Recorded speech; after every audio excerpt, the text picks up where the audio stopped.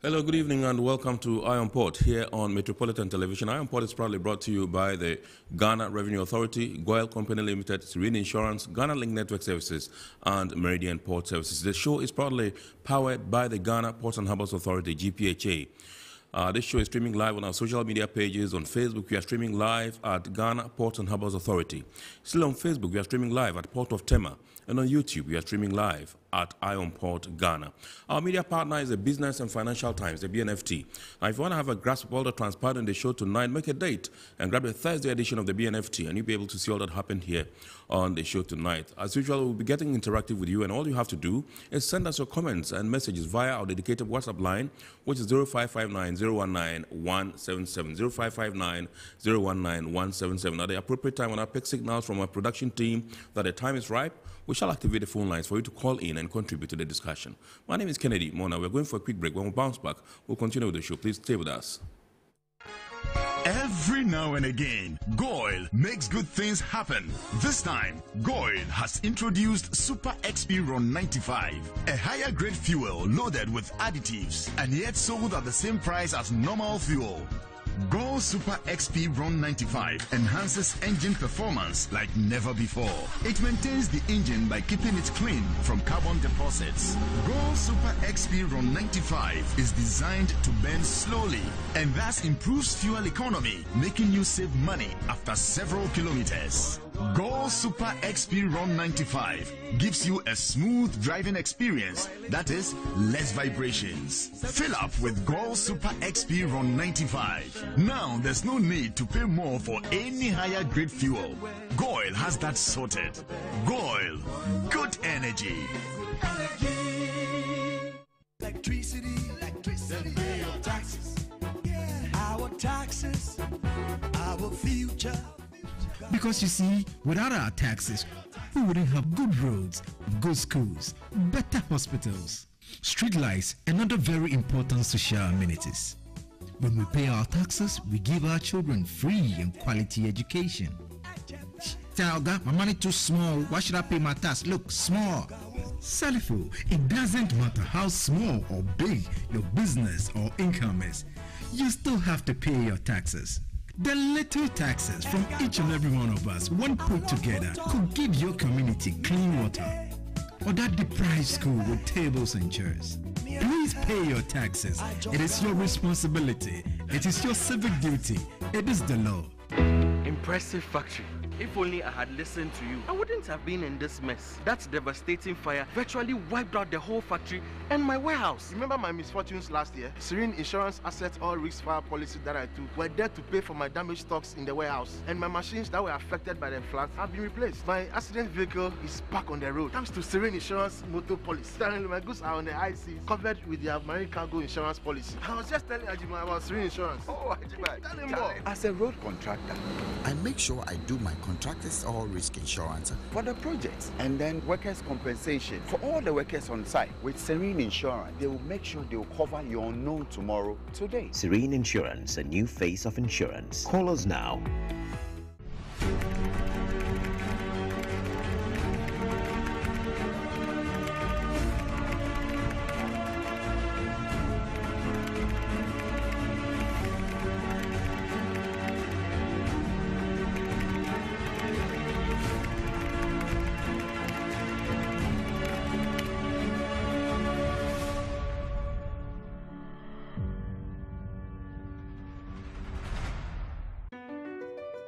MPS Terminal 3 is Africa's new state-of-the-art container terminal at Tema Port. For manufacturers, agro-processors and traders, the new port means business can be done faster. This infrastructure boost will improve Ghana's port handling capacity, connect more trading routes, and oil the engine of growth for the economy, creating greater opportunities across all sectors as Africa's markets merge and become the largest trading bloc globally. MPS, we connect, you thrive.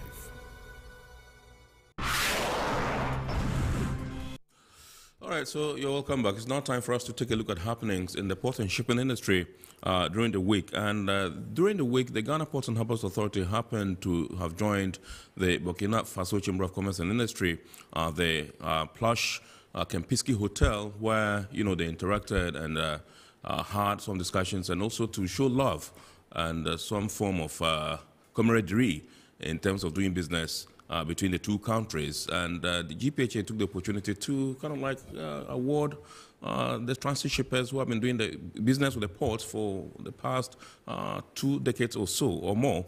And other activities also took place at that particular event. We'll bring you that story pretty shortly. We also want to highlight the fact that GAP2, which is the joint transport unions at the ports, also entered into an agreement with Road Safety Management Services Limited, and their quest is to tow vehicles that get spoiled on the roads so that we can have seamless transport flow on our roads in terms of doing business. And then we also have the Tema shipyard, which is demonstrating its readiness to do business and to service our sub-region and beyond in terms of ship repairs and others. Let's take a look at these stories and more.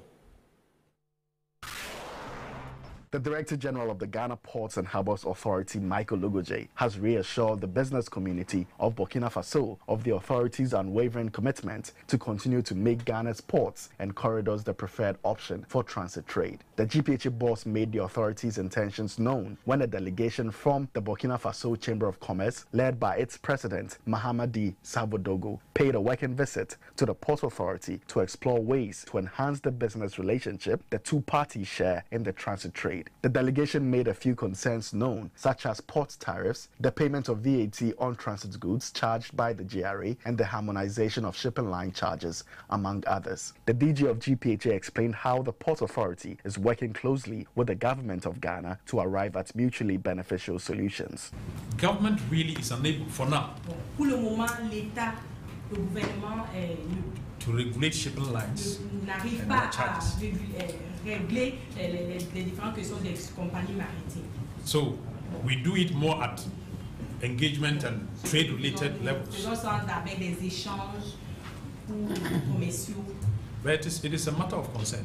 C'est une inquiétude. And the Port Authority and l'autorité portière ghanéenne, the Ghana Shippers Authority, le conseiller chargé du Ghanéen, and our Ministry of Transport, et notre ministère de Transport, we've been discussing this matter. Nous avons échangé sur cette question.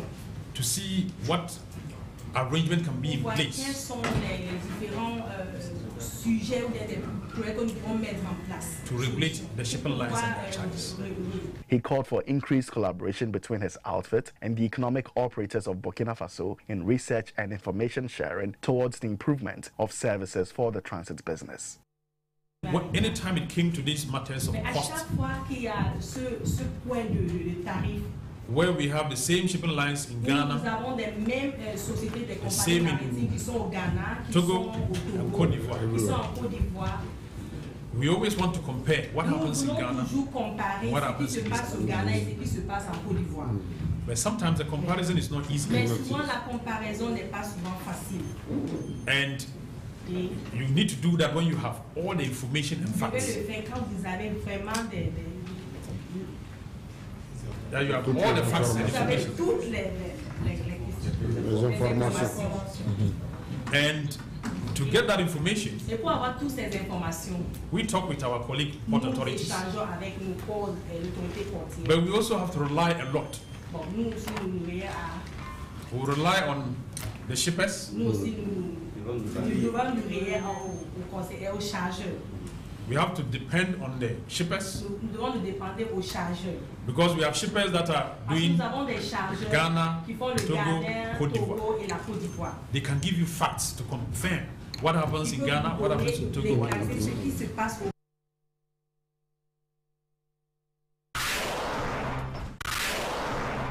Earlier, members of the Burkina Faso Chamber of Commerce and Industry had held a partners' dinner as part of its 5-day economic and trade promotion event in Accra. The just-ended 5-day trade fair sought to promote economic, commercial, and cultural potentials, as well as strengthen cooperation between Burkina Faso and Ghana. The partners' dinner was to celebrate and magnify the historic relationship between the Burkina Faso Chamber of Commerce and Industry in Ghana and its partners. There, the Ghana Ports and Harbours Authority seized the opportunity to award some of its transit trade partners for their loyalty to Ghana's ports. The president of Regional Consular Delegation of Ubasan of the BFCCI, Alassane Seynou, said the Burkina Faso private sector, through the Chamber of Commerce, has an ambitious program for the next 5 years, which includes the implementation of major projects to support the socio-economic development of their country. The dynamic is to be able to strengthen our business links. Therefore, we plan to pursue exchanges with you in order to establish a win-win partnership between your respective countries and Burkina Faso. In this context of current international crisis marked by insecurity, health and economic problems, only solidarity and dynamic partnership can enable us to strengthen our resilience and consolidate the foundation of economic prosperity within the framework of the African Free Trade Area. On his part, the Director General of GPHA, Michael Lugoje, reiterated GPHA's objective for the transit trade. I want to use this opportunity to just assure Burkina Faso business community and shippers, together with our partners, Ghana Shippers Authority, ensemble avec notre partenaire du Conseil ghanéen des chargeurs, and all the other public and private enterprises that are working in Ghana to facilitate Burkina Faso transit trade through our ports.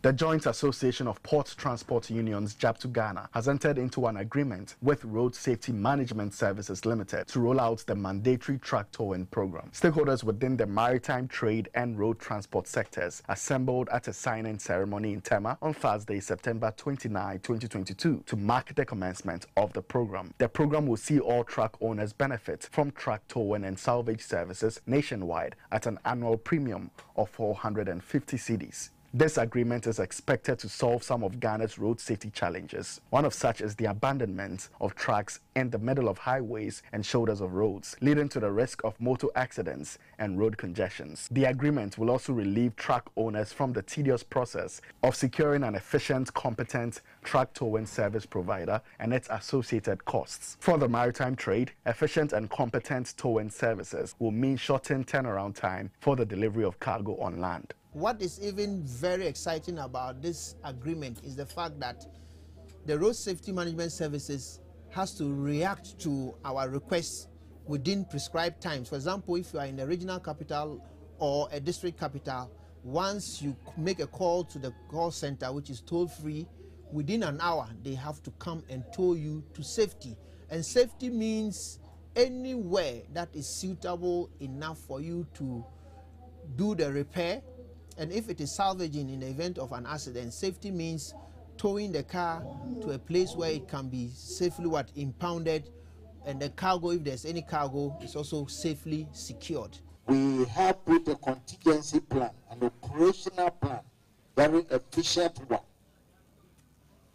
locating accident-prone areas, areas where vehicles often break down, and other operational and strategic areas to be able to meet our demand in terms of coming in less than an hour's time, and where it is far, beating it to less than 2 hours to tow your vehicle to an impound. The safety of all is paramount. For this reason, we are thankful and really appreciative that JAPTU has taken the initiative to join with these other stakeholders, the towing services and the police, to come up with such a positive initiative that will give peace of mind to the drivers, peace of mind to the truck owners, and peace of mind to the road users, so that business can go on. The Tema shipyard has recently proven it remains committed to delivering efficient, world-class ship repair and maintenance services at its facility. This commitment was demonstrated when the shipyard was able to turn around Ship Didi, an oil chemical tanker, 3 days ahead of its 10-day target, enabling a timely return to sea of the vessel. The tanker, sailing under the flag of Nigeria with a length of 176 meters and carrying capacity of 40,219 deadweight tonnage, called the Tema shipyard for general dry dock services such as welding works, sandblasting and painting, the overhaul of the main suction and overboard valves, among others. I want to assure our customers that Tema shipyard is still committed to quality. Even though the yard has been in existence for years and our equipment seems to be a bit outmoded, but the customers themselves can attest to the fact that we give out quality work. The Tema shipyard is certified. We are simply trying to say that when you bring in your vessel here to the Tema shipyard, you are sure to receive services that are internationally accepted. So our business processes and then our work instructions and other documentations that sum up to the ISO is simply structured in a way that your vessel would be well attended to and then across international standards.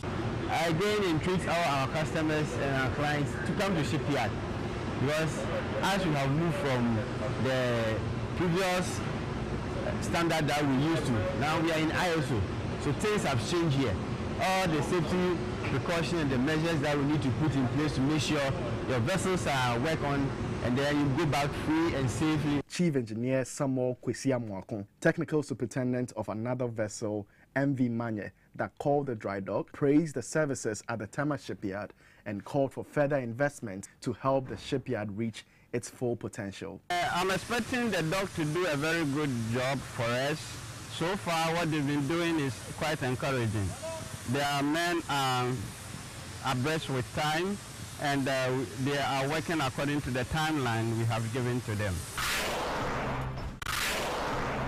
The Ghana Exports Promotion Authority, in collaboration with the African Coconut Group, has held the second edition of the International Coconut Festival in Accra. The 2022 edition of the International Coconut Festival, themed Repositioning Ghana's Coconut Sector for Accelerated Industrialization, was aimed at exploring ways of expediting growth of the sector by adding value to the raw materials produced from coconut. The three-day event, which brought together farmers, exporters, exhibitors, students, public officials, and traditional authorities, among others, is aimed at encouraging more Ghanaians to venture into the coconut sector to boost production and export. Coconut from Ghana is in high demand globally, and thus GPHA has initiated a number of initiatives that are expected to improve upon the country's position as the world's 9th leading producer. GPHA has since 2017 provided a total of 600,000 disease-tolerant seedlings to coconut farmers to help boost the industry. Speaking at the sidelines of the closing ceremony, Deputy Chief Executive Officer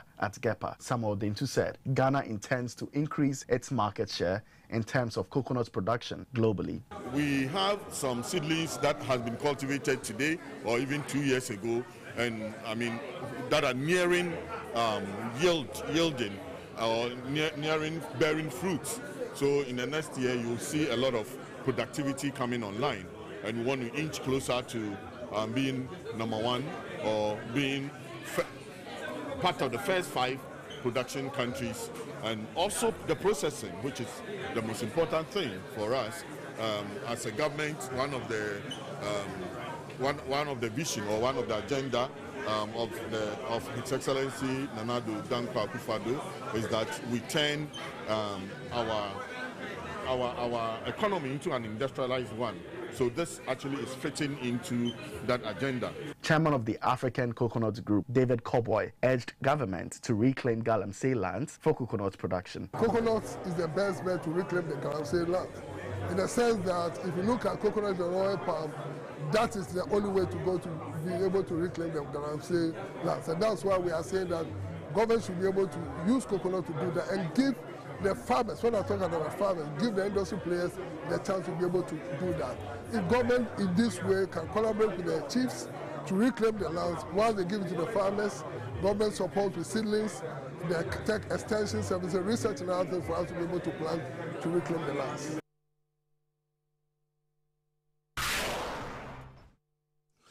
All right, so those were happenings in the port and shipping industry in the course of the week. It's now time for us to zoom into our discussion proper tonight. And tonight we are taking a look at the role of emerging technologies to support a green transition of the maritime sector. And 29th of September, that was just last month, a few days ago, Ghana joined the rest of the world to celebrate International Maritime Day. Now, International Maritime Day is used to focus attention on the works of the International Maritime Organization, IMO, and its regional or national affiliates. In Ghana, the Ghana Maritime Authority is the national affiliate of the International Maritime Organization, IMO, and I dare say that Ghana has been a very active member of the IMO for some time now, and it keeps blazing the trail. I dare mention Dr. Emmanuel Kofimbia, who at a point was the chairman of the legal committee of the International Maritime Organization for 2 consecutive terms, the first black man to have achieved that feat, and he still remains the first black man to have chaired that particular committee. And the legal committee of the IMO is one of the most sensitive and very, very important, committees of the International Maritime Organization. So that tells you how far we've come in our quest to, actively participate in activities of the International Maritime Organization, IMO. Now, the theme for this year's celebration is what we're discussing today: the role of emerging technologies, to support a green transition.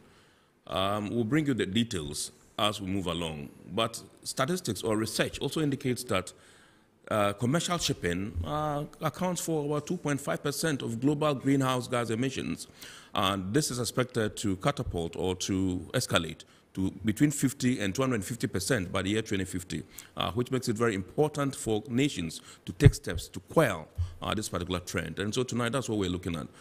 It gives me pleasure to introduce to us Dr. Captain Nana Ofosu-Boateng, Senior Lecturer, Head of National and Head of the Nautical Studies Department at the Regional Maritime University. Doc, Captain, welcome.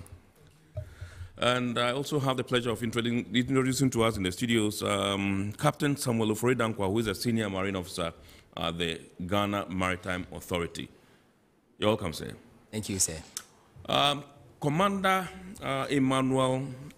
Commander Christopher Armour of the Ghana Navy will also be joining us via Zoom to discuss this particular subject. He is a marine engineer. We'll come to our guests in the studios pretty shortly, but before then, let's go and take a message from the Director General of the Ghana Maritime Authority, Mr. Thomas Kofi Alonsi, as he joined the rest of the world to give a solidarity message on the occasion of the International Maritime Day.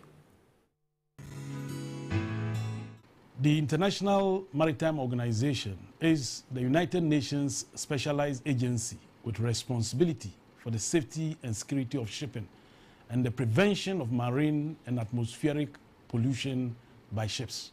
Ghana, our beloved country, is a member of the IMO, and the Ghana Maritime Authority is the agency that represents Ghana at the International Maritime Organization. Today, in many countries all over the world, we are celebrating the World Maritime Day. The day coincides with the establishment of the International Maritime Organization in 1958 and provides an opportunity to focus attention on the importance of shipping and other maritime activities. The World Maritime Day also provides a forum to highlight the significant contribution of the International Maritime Organization and its member states to global efforts in improving the safety, security, and efficiency of shipping and the protection of the marine and atmospheric environment.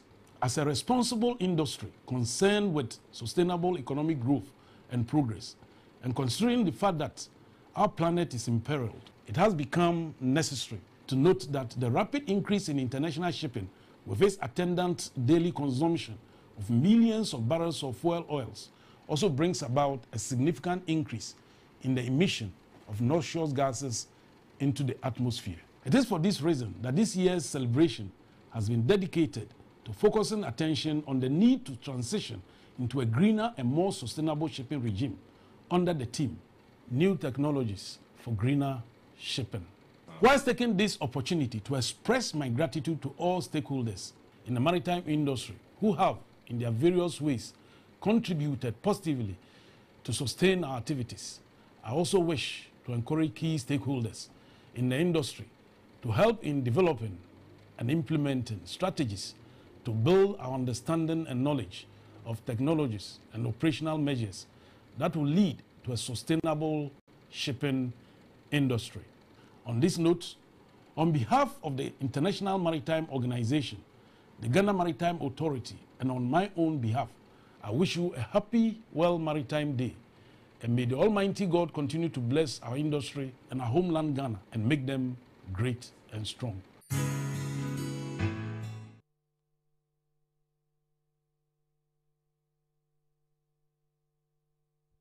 That was the message from the Director General of the Ghana Maritime Authority, Mr. Thomas Kofi Alonsi. We're now coming into the studios to begin the discussions. Okay, I understand Captain Christopher Ama, who is with the Ghana Navy, is right on line on Zoom, and he'll be joining us pretty shortly. Let me acknowledge his presence. Hello, Doc, Commander. Good evening. Yes, please, Mona. It's Lieutenant Commander Ama. Good evening. Commander Ama. Lieutenant Commander. Lieutenant Commander Ama. Oh, okay. Yes, then we have to correct that. I've been calling you Commander, so I don't put you in trouble. All right. So how's Takrade? Takrade is good. I hope you are doing well too. We are terrific, by His grace. Thank you very much indeed. We're happy to have you. I don't know whether you monitored my intro. We are discussing the role of emerging technologies to support the transition into a green, to support the green transition of the maritime sector. And you know, recently we had the World Maritime Day celebrations. That was just on Thursday. And we're looking at efforts at trying to quell the menace of greenhouse gas emissions in the shipping sector. I just want to find out from you, first of all, what you make of the celebrations that we've been having every year. That's the International Maritime Day celebrations. Thank you for the question, Mona. I think the World Maritime Day celebration is very, very significant in making the effort to make the whole world know the importance of shipping for the development of our economies. Generally, I believe that shipping also brings the world together. And in as much as possible, also the World Maritime Day is making it sound the negative effects that the maritime activities is causing to our environment as well. And so it's how critical it is for us to act as a unified global community as well, to find solutions to these negative effects from the maritime industry, to allow the shipping industry to continue serving its purpose for the development of countries and economies all over the world. Thank you. Awesome. I just wanted to find out from you what you make of the theme too, but I think you just made mention of it. And so I would come to Nana Dr. Ofosu Boateng and find out from you, what do you make of this year's celebrations? Yeah, thank you, Kennedy. If you can draw your mic close to you a bit, that would do us a great love good, yeah. Yes, thank you, Kennedy. This year's celebration talks about new technologies for greener shipping. Yeah. And I think that's the way to go, because basically it's been more of lip service, where people talk of pollution and our ecosystem, which is fragile, where we are in, being polluted. But of course, we can harness the need, and also we can harness technology to assist us in coming to our goals or realizing our needs with regards to the domain in which we are, which is the maritime domain. So I think the theme for this year is good. It draws the fact that we can use new ways to solve an old problem. And I think that's a laudable thing. All right, so let me come to Captain Ofosun Kansa. Oforin Kansa. Dankwa. Ofori Dankwa. Yes. Thank you very much indeed. You work for the Ghana Maritime Authority, yes. And the Ghana Maritime Authority is the national affiliate of the International Maritime Organization. So to speak, I would be right if I say it's the representative of the IMO, yes, in Ghana, and you spearheaded the celebrations for this year. What were some of the activities you undertook to mark this year's celebrations? We thank you very much. The Director General was very good to us. I think he organized a lot of seminars to educate the shipping communities and the industry players, because they play a major role. Without them, the global supply chain will not be able to, I would say, get to a complete stage. So, and this year, the team, for me, what he did was excellent, because it opened up a forum for new technologies to be discussed. And that is what he really did. So he called some few people from the industry, that's the industry players, and ideas were shared. And I think that was what happened. So at the end of the day, would you say you realized the objective for which this year's celebrations was locally, as in Ghana? Yes, in Ghana, it was, to me, excellent because once the open conversation was done, I think that the goal was achieved. Yeah, because everybody is trying to meet the UN Sustainable Development Goal, which is supposed to, I would say, end around 2030. And I think everybody is playing his part to make sure that we achieve that goal. Awesome. All right, so let me go online and speak to Lieutenant Commander Christopher Hammer. If you can hear me, everybody's talking about sustainable future, sustainable... Is he on? Okay, yes. Everybody's talking about a sustainable shipping sector, that's, for the future. And I just want to find out from you how important it is for us to all rally around this particular theme and ensure that we have a sustainable future in terms of shipping. It's important to have a sustainable maritime industry because when you look at the world population, we are increasing and we are hitting close to 8 billion people on the planet. And it calls for a lot of energy demand. And once countries are developing, it means that there will be transport of goods from one country to another. And the best and the cheapest way of transport is shipping, because you will be able to transport huge cargo from shipping.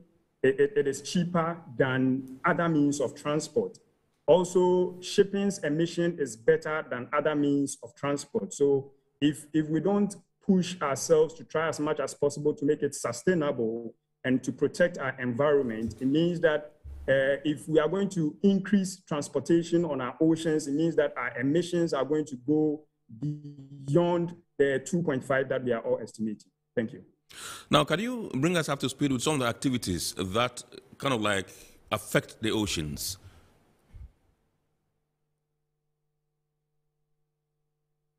Hello, Lieutenant Commander. Yes, thank you, Mona. Yes, thank you, Mona, once again. With activities that affect our oceans, we have the carriage of goods. That's what I mentioned earlier on, from one country to another. And some of these goods are chemicals. We have liquefied gases and other noxious liquid substances that are carried on our oceans. And we also have oil extraction that is going on. Is the same ships that carry the oil from the oil fields to the refineries for them to be refined. After refinery, these products are also transported from these countries to other countries that need these lubricants and all these oil products. Also, we have fishing that is going on. We have minerals extraction, and there are paints and then chemicals that are used on board and for maintenance of the ships. So you realize that all these chemicals and all these products that I am mentioning, if they are not properly handled, they are going to pollute the marine environment. Even just the movement of the ship on the water, we have issues with underwater noise, which affects the mammals. For example, the whales use sound to travel. So when you have ships that are traveling on our oceans with the propellers rotating underwater, it distracts their living conditions under the water. Also, a typical example of oil pollution is the Exxon Valdez, which happened in Mexico. That was one of the devastating oil spills, and after 30 years, we still have pockets of some of these crude oil remaining in some areas, which caused the death of hundreds of millions of animals in the oceans. Yes. All right. Thank you very much. Please don't go. Stay with us. You are going to stick with us throughout the discussions. Let me come to Captain Samuel Ofori-Dankwa and find out from you, per your role, you are a senior marine officer at the Ghana Maritime Authority, and per your role, I know that you mount vessels and ships and other platforms at sea to inspect them and ensure that they do the right things. What are some of the things that you discover when you at sea, when you go to inspect some of these vessels, and what do you look out for? As an administrators, we are just in to implement the international and the local policies. And the MAPO, the Maritime Pollution Convention, has spelled everything out. So we make sure that the vessels or the platforms that are around are really doing what they are expected to do. For instance, you talk about the oil, like Commander said, oil spillage now, there's a unit, or let me say equipment on board called the oil water separator. And it has a monitoring gadget which makes sure that certain amount of oil does not go out of the ship into the water. So when we go there, we make sure it is working.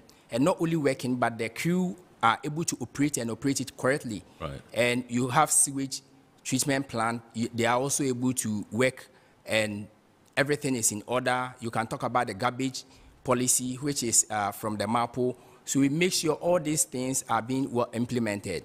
Not to forget about the air pollution. That GMA is having equipment that we test the fuel to ensure that the sulfur content is at the right proportion. The appropriate or acceptable sulfur content is 0.5? Yes, there is no, we have emission control areas. So within the emission control areas, it is very less, 0.05%. Okay. But outside the emission control areas, that's where we have 0.10%. So we have this gadget analyzer that we check the fuel that is on board to make sure that they are within the right proportion. And aside that, we have exhaust gas analyzer. So if we suspect that you are bringing out certain kind of smoke which is not environmentally friendly, we make sure we go with our gadget to check. So we do all this. A lot of people think our aim is just to go and find a ship. No. A policeman on the road is not ready to go and just get people arrested. But once you are there, your presence alone will just give proper monitoring. So that is what we normally do when we go on a ship. Okay. And what are some of your findings when you go up and can you just mention some, the common ones that you find out? Yes. The most common ones that we see is operation, that's training. They have the equipment, they have the everything, but most of them are unable to operate them. Right. So it's something I think we have already informed IMO, and they are working on these new technologies. If the technologies are there and the training is not there, it's zero. We can't really go far.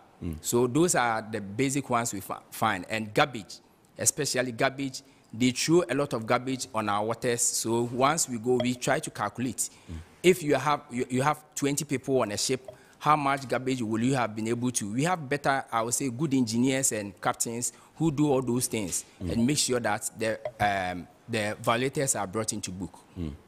All right, thank you very much. And let me come to Dr. Captain Nana Boateng and find out from you, Ofosu Boateng, yes, and find out from you the cost that we'll have to bear globally in our quest to transition to green and to ensure that we reduce to the barest minimum, greenhouse gas emissions. Thank you. How enormous is it? I just wanted to paint a mental picture of what the situation is at the moment. Yes, to transition to greener methods of trying to solve these problems, it's very monumental. Actually, from a research that's been done, it's running into trillions of dollars.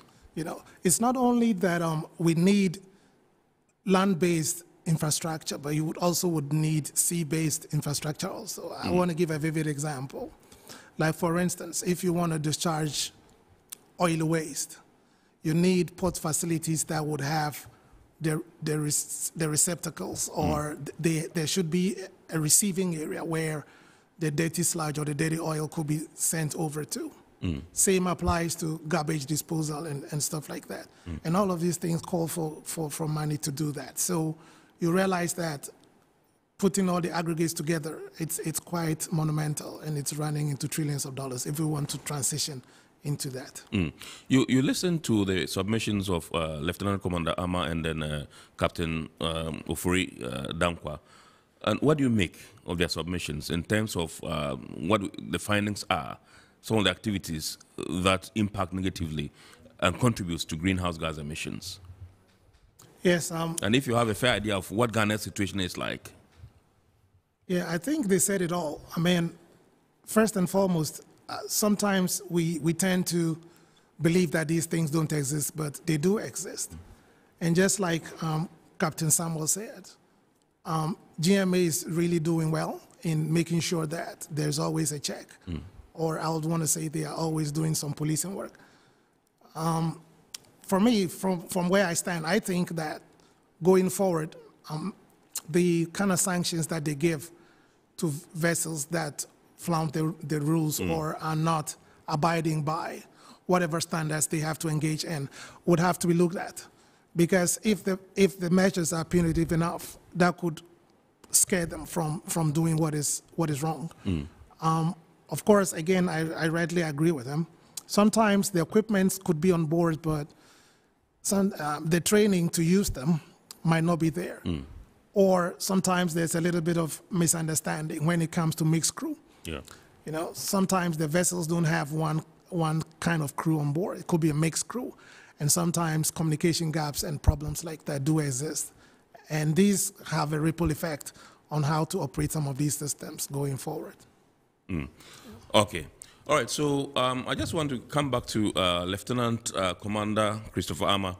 You had a captain's submission that it will take trillions of dollars in our quest to go green, to transition to green. And I just want to find out from you, as African ports, we are a bit already, what do we call it, under, at a disadvantage. I just want to find out from where we should start from as ports in Africa in our quest to transition to green. Whether you think that there should be some form of consolidation of efforts, you know, across board. Yeah. Hello? Thank you, Mona. When you look at some statistics, you realize that majority of port calls and bunker sales, that is fueling of ships, takes place in developing countries. And developing countries as well, they are dominant in supplying seafarers and then ship registration. So I believe that what the African ports can learn is to look at, for example, the port of Antwerp, where they use circular economy.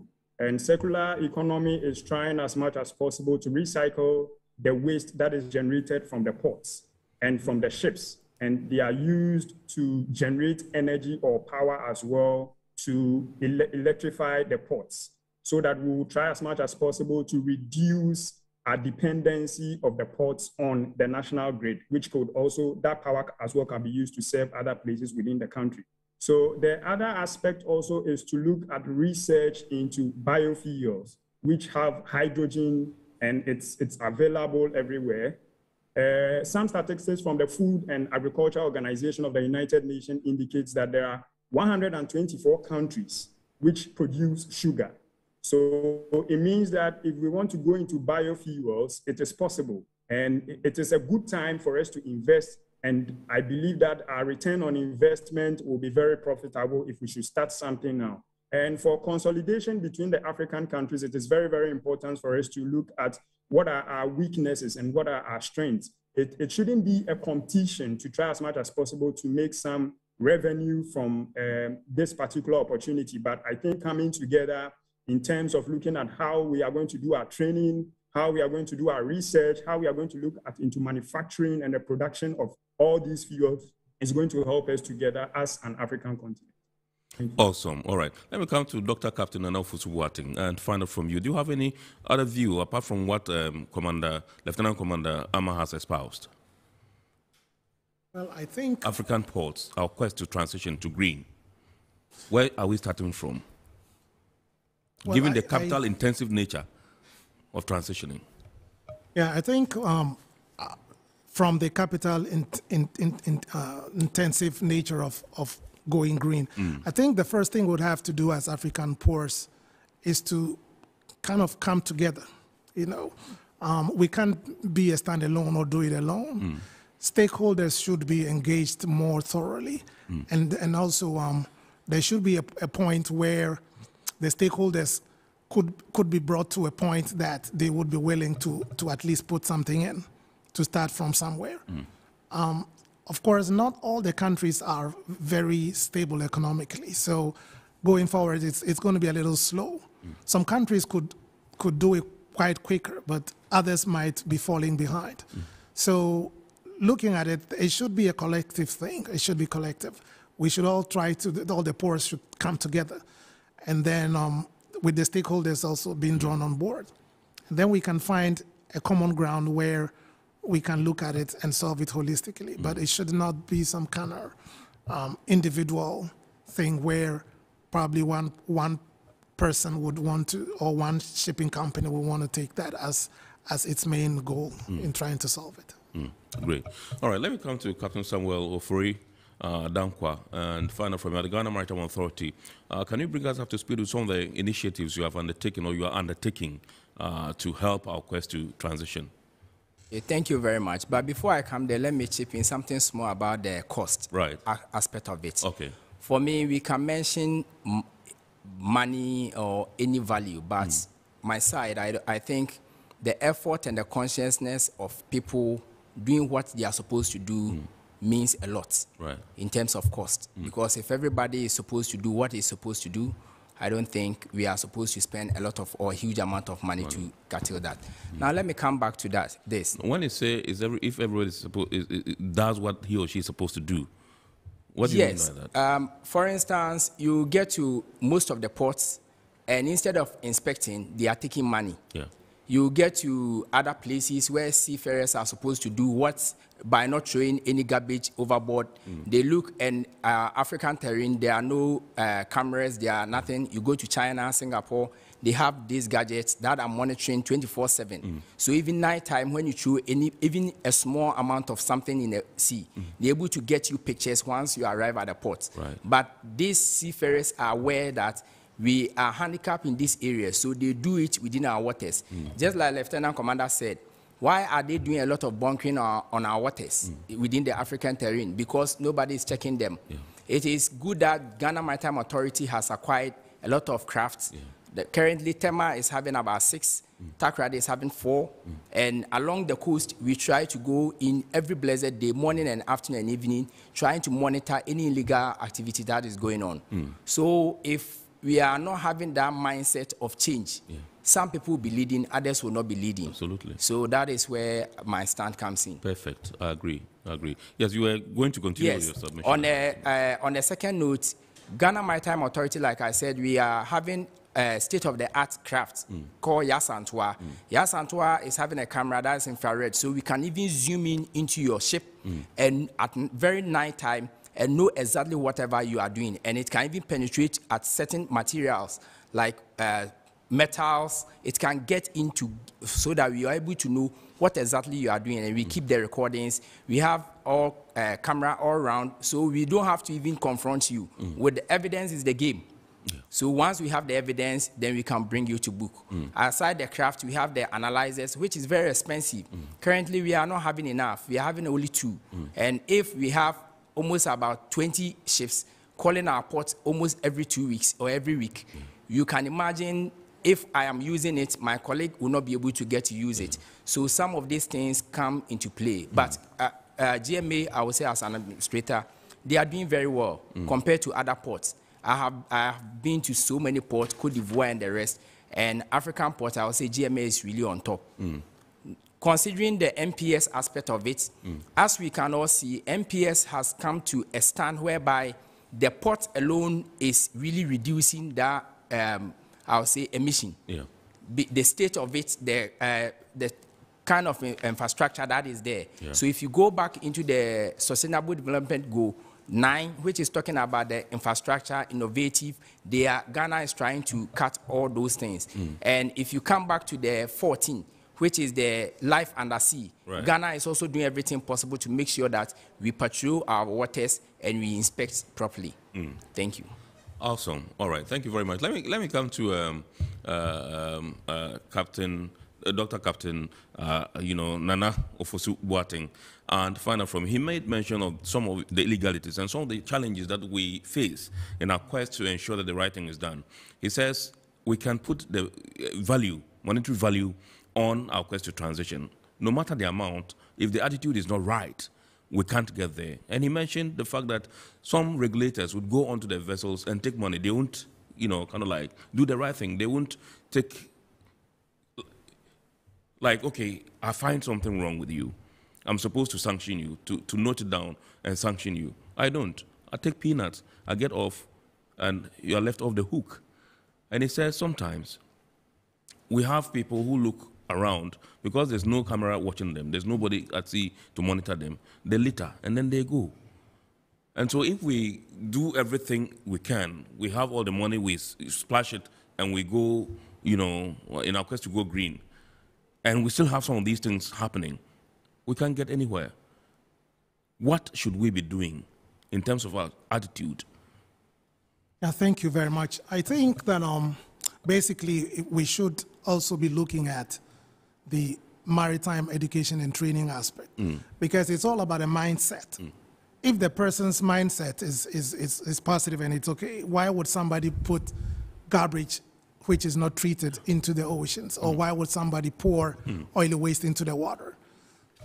Where I stand, at the moment, if you are a rating and before you should ever join a vessel, you need to do a pre-sea vocational training where you are taken through the rudiments of seamanship and some of these things with regards to pollution and everything.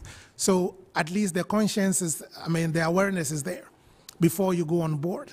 It's not as if from the very, very old days where anybody could just obtain a discharge book and go on board and call himself a seafarer. It's not like that anymore.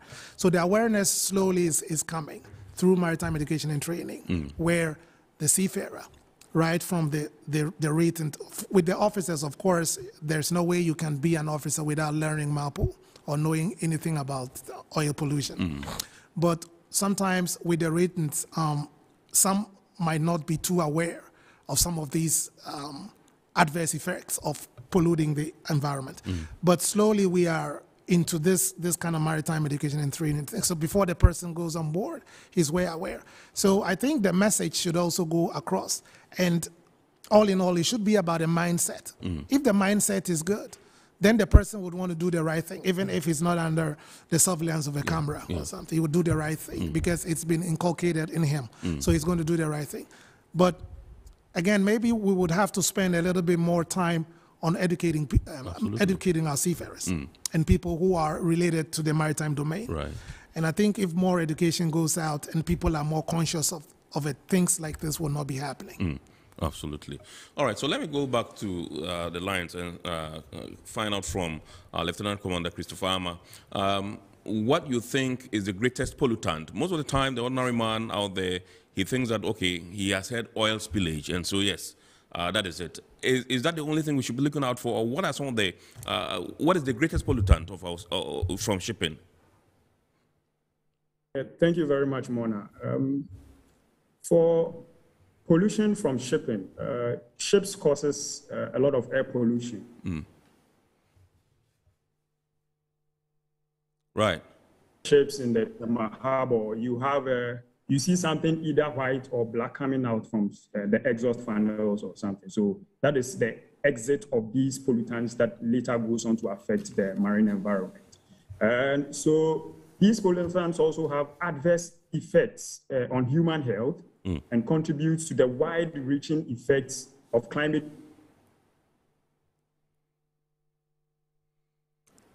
Hello, They burn a lot of fuel. That is, yeah, please go ahead. Yes, please. I think we had some, you know. Yes, commercial ships burn a lot of fuel for energy, and they emit several types of air pollution as byproducts. So, like the ship source pollutants are most closely. Yes. I think we're having challenges with Lieutenant Commander's line. That's what technology can do. Okay, I understand he's back. Are you back, Commander? Okay. Okay, Lieutenant Commander, yeah. I can hear you. Please continue, yes. Yes. So some of the pollutants we have are carbon dioxide, nitrogen oxide, we have sulfur oxides, and then we have particulate matter. But I will go in for the carbon dioxide because it contributes to a widespread, that is the climate change, because it traps. Wow, I think we're having, okay, yes. Yes, please go ahead. Okay, I think we're having challenges with this line. That's what technology does sometimes. But Lieutenant, Dr. Captain, okay, let's try one more time and see whether it will be stable this time. Lieutenant Commander Ama. Hello, Mona, please, can you hear me? Yes, I can hear you. Please shoot. Whoa. I'll go in for carbon dioxide because carbon dioxide traps the heat of the sun, and that is where we have. Wow. I think he got to the crux of his submission, and then we are having these challenges. You are back, yeah? Please, can you hear me? Yes. Please flow. Can I go? Yes. Can I go on? Yes. You mentioned carbon dioxide, yes. Hello, Lieutenant Commander. Of the sun in the atmosphere. Okay. No, I think it's not helping. It's lying. It's not helping. We are having challenges. Okay. Yes. You want to? Yes. All right. The Maybe greatest pollutant. Yes. Yeah. What he is trying to talk about the CO2 emission. Yes. Which normally traps the heat of the sun, and it causes a lot of environmental damage. As currently we are experiencing irregular sea path, that's rain pattern and other things. And the climate change has become one of the most, I would say, significant talk about issue, because if we lose this, our planet, we don't know where we have to go next. And not to forget about the marine pollutant, we've talked about it, but the biodiversity, we need to preserve that. And in preserving our biodiversity, we have to make sure that nothing goes into the sea to go and damage the life below the sea. So for him, like I said, as he was talking about, the main concern is about the air pollution, which damages a lot of the ozone, and that is what is causing most of the glaciers in the icy areas to melt. And once they melt, the sea surface will rise. And once the sea surface rises beyond certain limits, islands will sink. And some of the places will go down. If you pass through our local area in Ghana here, Sacramento Beach and the rest, before you could see most of the structures were way forward, but now they've been covered, not to think about the island somewhere. So if we are not regulating and getting everybody involved, making people understand that this is the only thing we have, all must come in, then we are going to just cause the damage very soon. And that is why I think the Sustainable Development Goal is trying to also curtail. I think the 13 is also talking about that. Right. So we will try to see how best we can work on that. All right. I understand Lieutenant Commander Ama is back on the line. This time his line is good. Let's try him again. Yes, Lieutenant Commander. Yes, Mona. Yes, I understand your line is smooth this time around. Let's try. Please, is it better? Yes, it is. It is, okay. Thank you for... So you were at carbon dioxide? Yes. When the line went cranky, I think it's gone cranky again. Okay. Are you okay? Yeah, I'm okay. All right, so please flow. Captain is saying. Am I clear? Yes. Yes. Okay, to add to what Captain is saying, this carbon dioxide also ends up at the seabed, and it eats off what we call the coral reefs. Yeah. And coral reefs contribute very much in the food chain for marine life. So when that particular element under the oceans, which is the coral reefs, are okay. biodiversity will be affected. I think Lieutenant Commander's line is being problematic. So let's come to you. You mentioned coral reefs. Can you tell us what he was trying to espouse? Yeah, what he is trying to say is that the marine, I would say, the marine life depend on one another. So they are a kind of growths that are below the water. So they depend on that. And once this carbon dioxide goes up and it causes, it just falls back into the sea, because it will move into the clouds, and again the rain will cause it back there, and it will eat it up, causing it dry. So it's just like you having the dry season in Ghana here, whereby all the green grass and all the leaves are dry. It means no bird or nobody will be able to make use of it. Yeah. So this CO2 effect will generally go down. And once they eat up all the living things that are down there, it means the human lives are also going to be affected. Right. Let's imagine we're staying for about a year without any sea food. I don't know how many people are going to feel. You go to Asia, that is all that they depend on. Yeah. Seafood is everything that they depend on. They are not after any of the goat and the martin and those things. So if we are not preserving the marine environment, at the end, everybody is going to be have the effect. So I think Doctor has, in that category, I would say Doctor has a lot to share. Okay. All right, Doc, you share with us, but we'll go for a break now. And I just wish to remind listeners that you are tuning to Metro TV and the program is Eye on Port. And tonight we are discussing the role of emerging technologies to support the transition, green transition of the shipping or maritime sector in our part of the world and globally. And this comes on the back of the recently celebrated International Maritime Day, which was on Thursday, the 29th of September, 2022.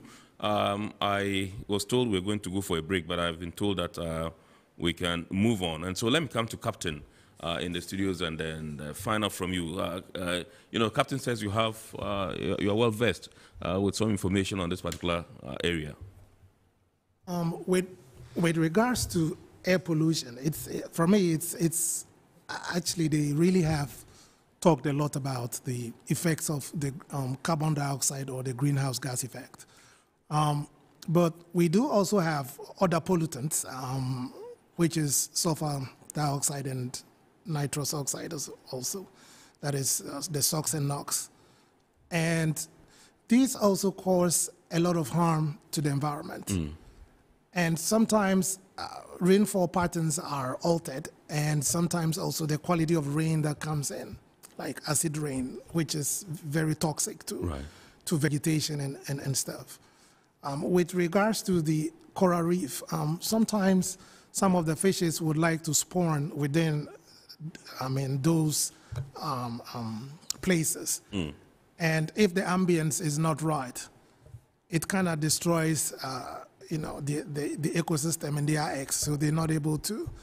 And for me, I'm not very surprised that these days we don't really have our normal catches that we have, because everything is changed. You normally would notice that around August and when the weather gets cold, we used to have lots of herrings, but it's not happening anymore. Right. Sometimes some of these things do happen, and it doesn't really bring out a very good atmosphere for them to thrive in. And then again, with the SOx or the sulfur dioxide that goes into the atmosphere, most of it is in form of particulates or particles. And as it mixes with other compounds in the atmosphere, it becomes more and more toxic for use in the atmosphere. But I think that, like we are talking about technology is being harnessed to stop some of these things. But when we get there, I want to go a little bit deeper into the technological part in arresting some of these things. Okay. All right. So let me come to Captain Samuel Ofori Dankwa and find out from you what the Ghana Maritime is doing, Maritime Authority is doing to curtail some of these things that we find in our seas. For us, like I said, policy implementation is one, and monitoring. In terms of policy implementation, we have the policies already that are from IMO, as we are a wing of it, and IMO is also a wing of UN. So we make sure that the policies that are there are well implemented. Currently, Ghana is lucky to be among one of the best in the West and Central Africa to join the new technology that is coming into phase, that is the autonomous shipping, whereby ships will be run without any crew. And Ghana is part of it, so we have some of the GMA members being part of that section from the Maritime Safety Committee that are trying to add up knowledge to that. And if you talk about the monitoring, like I said earlier on in my submission, we have about 6 craft patrol boats that normally goes into the sea. We don't go alone, we go with Marine Police, then we go with Ghana Navy. So that if there's any illegality, they will be added up to do the arrest for us. So there are a lot of things going on out there. And One thing I'm so happy when I joined GMA is that they have a whole unit called the Monitoring and Enforcement Unit. They go around the port every blessed day in a dispersed manner to check every activities at the port. So once they find anything that will cause the environment to be damaged, the marine environment to be damaged, they will immediately inform the inspectors. Then you go there with our knowledge and you try to see the depth of the illegality. So we, like I said, most Takrady is doing the same. And if you go to Adan, we have one of the offices also there. GMA trying to go in a technological advancement. We have what you call the VTMIS. Exactly. I wanted to find out what the status is at the moment. Yes, it's working correctly. Okay. So they normally view the whole ocean for us with cameras, and if they suspect anything, they'll call the craft that is at the port, and they will then zoom in to go and see physically what the issues are about. So I think in the whole, GMA is doing very well with trying to get to the state-of-the-art equipment to monitor our ocean. When you mention state-of-the-art equipment, does that include drones? Yes, yes. And I've heard that. I don't know the depth of it, but so I can't give a lot of information about. Ghana will receive it very soon so that we will be able to go deep sea and monitor any activities out there. Very well. All right. So I'm told we can now go for a break. When we bounce back, we'll continue the show. Please do stay with us. Every now and again, Goil makes good things happen. This time, Goil has introduced Super XP Ron 95, a higher grade fuel loaded with additives and yet sold at the same price as normal fuel. Goil Super XP Ron 95 enhances engine performance like never before. It maintains the engine by keeping it clean from carbon deposits. Goil Super XP Ron 95 is designed to burn slowly and thus improves fuel economy, making you save money after several kilometers. Goil Super XP Ron 95 gives you a smooth driving experience, that is, less vibrations. Fill up with Goil Super XP Ron 95. Now there's no need to pay more for any higher grade fuel. Goil has that sorted. Goil, good energy.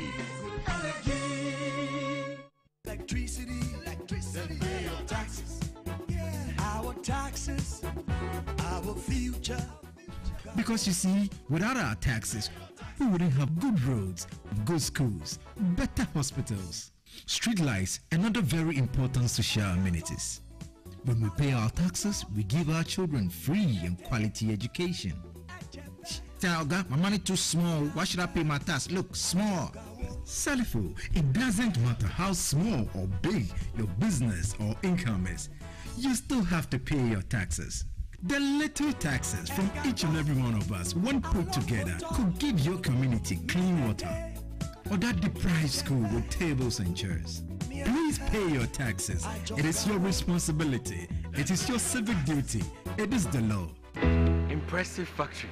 If only I had listened to you, I wouldn't have been in this mess. That devastating fire virtually wiped out the whole factory and my warehouse. Remember my misfortunes last year? Serene Insurance Asset All Risk Fire policy that I took were there to pay for my damaged stocks in the warehouse. And my machines that were affected by the floods have been replaced. My accident vehicle is back on the road thanks to Serene Insurance Motor Policy. Currently, my goods are on the high seas, covered with their marine cargo insurance policy. I was just telling Ajima about Serene Insurance. Oh, Ajima, tell him more. As a road contractor, I make sure I do my contractors all risk insurance for the projects and then workers' compensation for all the workers on site. With Serene Insurance, they will make sure they will cover your unknown tomorrow today. Serene Insurance, a new face of insurance. Call us now.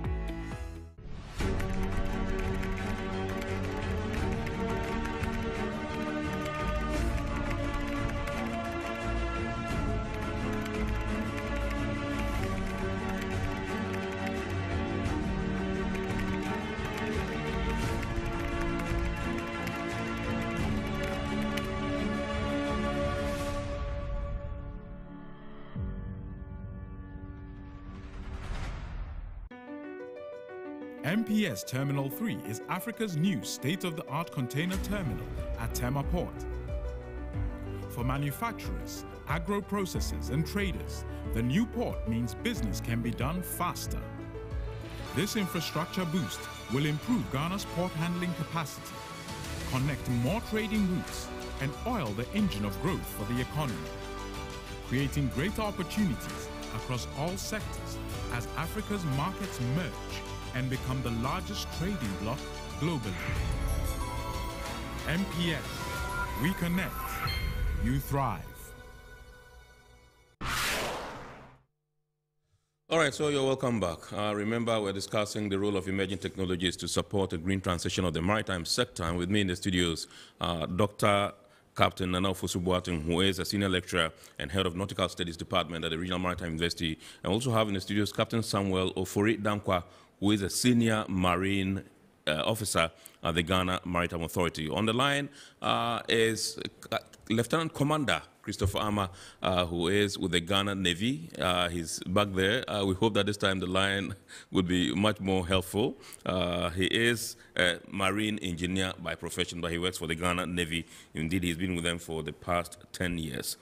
I've been told you can activate our phone lines as well, and so you can also call in and contribute to the discussion. You can ask guests whatever questions that are bothering your mind. We have some of your messages here. We'll be coming to them pretty shortly, but I want to go to Dr. Captain Nana Ofosu-Boateng and find out from you. I mentioned in my intro that research indicates that global shipping, commercial shipping, constitutes or contributes to 2.5% of global, greenhouse gas emissions. And this is expected to escalate to between 50 and 250% by the year 2050, which means that there's the need for us to do something real quick to stem the tide. What should we be doing in terms of enhancements of technology to support, going green? Yes, thank you very much, Kennedy. There are a lot of things we can do, actually. Maybe I'll just touch on some of them, but not all, because it's quite vast. We don't need to reinvent anything. Just like we have in industry where sometimes we have a byproduct. Doc, before you continue, let me announce the phone lines so that they can call in. The line is 020-552-8353. 020-552-8353. You can call in and contribute to the discussion. Yes. Yes, just like in industry where we have a byproduct and we are able to harness it and recycle it and reuse it again for our benefit. So we could do the same thing when it comes to the shipping industry. On the ship, for instance, the ship is always in the water, and the hull, if it begins to grow and have marine life on it, it reduces the speed of the vessel because it forms a form of drag. And that alone allows the ship to burn more fuel. Right. And that in itself would also, in a more ripple effect, contribute to more pollution. We can also, in trying to curtail the amount of sulfur dioxide that we have and the nitrous oxide that we have, we could introduce technologies like sulfur scrubbers, where it is put in the exhaust to eliminate more than about 90% of the sulfur content that is churned out into the atmosphere. Right. We could also harness the heat that is coming from the exhaust system, such that there is recirculation, and that energy which is coming from the heat could also be used by the vessel. Right. We could also harness the propellers, right, by making sure that the blades are oriented properly and that they are more energy efficient when it cuts through the water. We could also look at the ballast system. In other waters where people introduce alien species into the water, and that causes a lot of problems for the ecosystem. That causes a lot of problems for the ecosystem. Hold it there, and don't forget your lines. When we come back, you continue. But we'll have to welcome Iben from Tamale onto the show. Good evening, sir. Good evening, sir. Yes, please shoot. Yes. Sir, I think I'll go with Doctor. The only way we can do away with this mess is to educate ourselves as Africans, as Ghanaians, to know the negative impact of all these things. Because if we don't educate ourselves to appreciate the negative effect of all these things, there is no way we are going to curtail this problem. And so I think the very investment should do in education so that our people will get to know these things and then the effect that comes along with it. Thank you for the nice program. Great. Thank you very much indeed, Iben, for your call. He called all the way from Tamale. Regards to the people of Tamale. You can also call, and the number to dial is 020-552-8353. Yes, Doc, please continue. Yeah, where did I leave off from? I was talking about something. Yes. Can you remind Doc where he was? He was on the scrubber. Yes. Scrubber system. Yes. Yeah. So it's a device that is placed in the probably the manifold of the exhaust system. Okay. So it kind of acts as a sieve to take out more of the particulates or the sulfur contents that is in there. So the air that comes out is more purified and it goes into. And then I think I remember now I was talking about the ballast system, right, where you have alien species being transported into the new environment that this vessel finds itself in. But this time around, the new technologies are coming in where you are having ballast-less vessels where there's no ballast, but actually there are special tanks that are within there that's all of the ballast and such that there's a continuous flow of water going in, so you don't need to actually keep water from a localized place by filling your tanks in one port and discharging it in another one. So it's more like that place is empty and there's a continuous stream of water passing through in there. And then also other technologies we could be looking at sails. There's been some experiments using sails, which used to be the very old system that we're using, but adding a bit of technology to it such that the direction of the wind could be computer controlled, such that you could orient the sails in a way to catch more wind and maximum effect of the wind to use. We could also be looking at electricity, electrical engines, where they are quieter and cleaner. We could also be looking at LNG, which could also produce very little carbon footprint. So these are some of the things that are going on. Okay, awesome. Let me come to Captain Samuel Ofori-Dankwa and find out from you whether you can bring us up to speed with the new fuels that are being developed to support the green transition. Yes, thank you. Now, most of the companies that I know... We're moving from fossil. Yes, to, most of them are now going on methanol. And I can talk about a classical situation whereby Maritime has started for the past 5 years, since 2015. And they have about 15 ships that are running on that, and it's safe and environmentally safe. So they normally call it triple E. Right. The triple E, it means they are trying to, I would say, work on the environment. They are trying to work on the economy of scale, and at the same time, also, they are working on the fuel efficiency. So with that triple E, at one ship that they have, before I think the largest ship was 18,000 TEU. Right. And now they have 24,000 TEU, which is evergreen. Maritime was having the 18,000. What they did was they increased the width of the ship, and then they just moved the accommodation a bit behind so that it can get closer and more cargo space. So they were able to increase the cargo by 15%. And doing so, when they compared the cargo carriage capacity together with the fuel that was supposed to burn, they were able to achieve almost about 50% of fuel reduction in the same carriage capacity. Right. And now the current one, which is Ever Alert, is having the same length, but the breadth has just been increased. Right. And in so doing, 6,000 pieces of containers is quite huge. And they are reducing the fuel by that amount. So for me, it's one of the greatest way by which we can go. Awesome. Let's go on to the phone lines and welcome Engineer George, who's calling us all the way from Takwa. Engineer, good evening, sir. Yeah, as far as the vessel is moving, it is firing, it is burning. And we have fuel and some other substances that contribute to this firing order in the system. It's a fact that we cannot eliminate the waste because that is the product of the burning.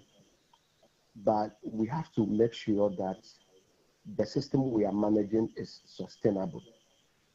Sustainability has to do with a balancing act where our activities we are taking presently could be curtailed in such a way that the ripple effect it will have in the near future could be minimized. Right. We should, in the long term, look at the kind of fuel we use in a vessel, if there can be certain substances manufacturing which can minimize, though if they should release into the atmosphere, it can minimize the harm it can cause on even the aquatic bodies. Because if care is not taken, our operations can cause so harm to extent that some years to come it might be devastating, and the generation to come cannot survive based on our operation. So we have to employ more technology, moving into a specific thinking cap. We can assist the whole ecosystem. Thank you. Thank you very much indeed, Engineer George, for that wonderful and lucid submission. He called us all the way from Takwa. We are grateful to you. I understand. I'll come back to the studio, but let me go on to to Zoom and then conclude with Lieutenant Commander Christopher Ama, who is still with us. I hope this time the lines are okay. Let me just find out from you, Commander. I put a question to Captain Samuel Ofori-Dankwa as to some of the new fuels that are being developed to support the green transition. I shudder to say you have some information to share with respect to that. Thank you very much, Mona. With respect to fuels, among the proposed alternative fuels for shipping, we have a liquefied natural gas, as he mentioned. We have the liquefied petroleum gas, methanol, biofuels, and then hydrogen. They are the... Well, I think we're still having this. Yes. We're still having the same issue. LNG. Please, can you hear me? Yes, we can hear you. I think the line is bad. Would just say a big thank you to Lieutenant Commander. The lines have not been helpful at all. These are some of the things you suffer when you depend on technology so much. Okay, my production team says we can try for the last time. Please go ahead. Let's see. Commander.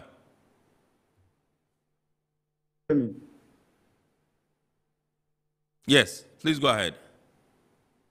Yeah, so when it comes to carbon dioxide with respect to LNG, it's the fossil fuel which produces the least amount of carbon dioxide.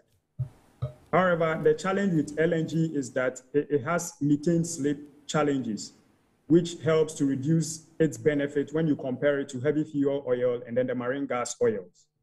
So methane slip has about 25 to 30 years times in terms.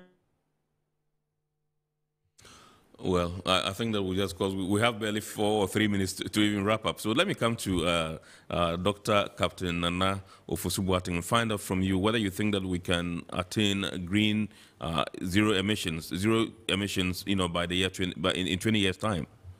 Zero emissions in 20 years. Is that possible? To be fair to everybody, I think it will be a very tall order. I mean, I don't want to sound like a prophet of doom, but that would be a very difficult thing. Because even looking at the quantum of money that would have to inject in with regards to infrastructure, both on land and that at sea also, it will be a very tall order to meet that goal. Right. It will be a tall order. Captain Samuel Ofori-Dankwa, do you agree in 20 years' time, can we enjoy zero emissions? I also say others can, but maybe with Africa, it will take us a little more years. Okay. Like we said, training is a key thing, all-inclusiveness, the conscience of people trying to accept that aspect of new technology is a key thing. For me, the shipping aspect, most of the ship owners and the shipbuilders have done so well because those days we were depending on weather forecast and our own judgment to get the best possible routes. Right. But these days, they are using technology, advanced technology to get the shortest possible route that is safe. Right. Getting the shortest route doesn't mean it is fuel economized, but it means the other element of current, ocean waves, and all those things have been catered for. Right. If you talk about the design of the ship itself, it has been catered for. But our region here, how are we prepared? Right. Not to think of even the shipping in the fishing industry, right, where most of the fishing boat they are using is a big challenge. Right. For you to tell them to change fuel. Okay. So we will take time. Thank you. Great. Thank you very much, Captain. This one says, good evening, sir. Please, how do I locate the head office of the Ghana Maritime Authority? This one is from Samuel Kabu in Accra. Okay, my production team will furnish you with that information. This one says, good evening. The three gentlemen on the show are brilliant. The future of our waters is safe. And this one says, okay, there's another one from this particular texter who says, on the Golden Jubilee Terminal, well, forward it to the appropriate authorities for redress. This is how we draw the curtain on tonight's edition of Iron Port here on Metropolitan Television. Remember, we've been discussing the role of emerging technologies to support a green transition of the maritime sector, coming on the back of International Maritime Day, which was on the 29th of September 2022. That was last Thursday. I say a big thank you to Dr. Captain Nana Ofosu-Boateng, who is a senior lecturer and head of Nautical Studies Department, Regional Maritime University. I also say a big thanks to Captain Samuel Ofori-Dankwa, senior marine officer at the Ghana Maritime Authority, and indeed Lieutenant Commander Christopher Armour, marine engineer. He's with the Ghana Navy. For joining us all the way from Takoradi. We entreat you to watch the abridged version of Iron Port on Wednesday at on GTV at 8:30 p.m. Indeed, we shall also entreat you to keep watching the rest of our programs for tonight. And we say a big thank you to our sponsors, Ghana Maritime Authority, that's Ghana Revenue Authority, Goyle Company Limited, Serene Insurance, Ghana Link Network Services, and indeed Meridian Port Services, MPS. The show is powered, as usual, by the Ghana Port and Harbours Authority, GPHA. My name is Kennedy Mona. God willing, we shall come your way again with another wonderful edition of the show next week, Sunday. Have a super weekend and keep enjoying the rest of our programs. Good evening.